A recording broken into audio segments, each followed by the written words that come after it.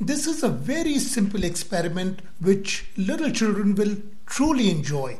You just need a plastic bottle and a thumbtack and a scissors. Make a small and a neat hole with the scissors in the bottle lid.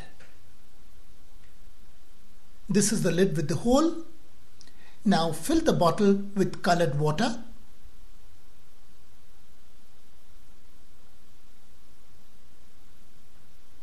And once the bottle is full of water, screw on the lid tightly.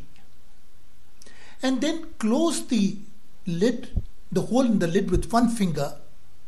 Press the bottle and make 7-8 holes all around the periphery of the bottle near its base. You can see small streams of water gush out. And as you open the hole in the lid, water would emerge like a shower. On shutting the hole, the water will stop. It's like a beautiful water shower for little children, also like magic. And you can see these two girls enjoying this toy thoroughly.